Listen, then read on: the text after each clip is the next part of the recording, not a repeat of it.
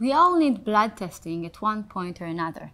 We go to see the doctor because we're not feeling well, and the story is typically the same. The doctor sends you to the lab, they stick a needle in your arm, collect some blood, and tell you to wait. You wait a day, 2 days, all while you and your doctor don't have a full view of what's wrong with you. At Diagnostics, we've developed a technology that helps patients and doctors skip having to wait and get lab-grade results in minutes. We tackled the world's most common blood test, the complete blood count.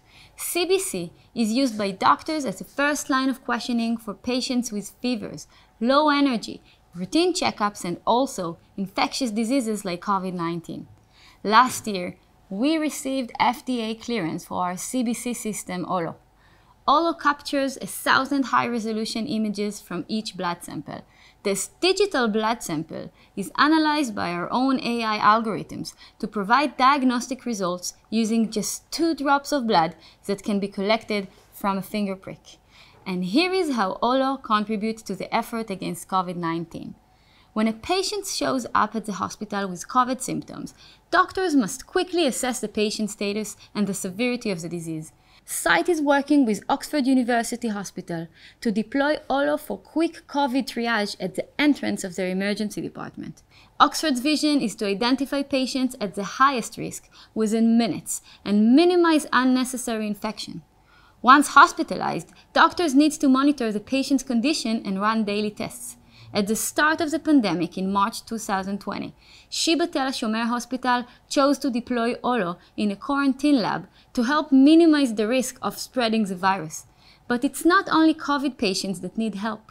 Oncology patients are finding it difficult to come in for the chemotherapy because they can't easily access the blood test needed in order to receive their treatment. Site has recently prototyped a mobile version of OLO to service at-home chemotherapy treatment. And that's just the beginning for this new at-home service for other high-risk populations. Lastly, we have established research partnerships with Sheba Tel HaShomer and Shaarei Tzedek medical centers. We have so far collected 3 petabytes of images, including data from more than 500 COVID-19 patients, to develop even better tests for COVID severity and to develop identification of new biomarkers for the disease. We feel privileged that we've been able to participate in the fight against COVID-19. The impact will continue even after the pandemic is behind us. Whether it's at-home medical services, identification of new biomarkers, or fast triages in ERs, we are keen to help transform healthcare systems for the better, and we're just getting started.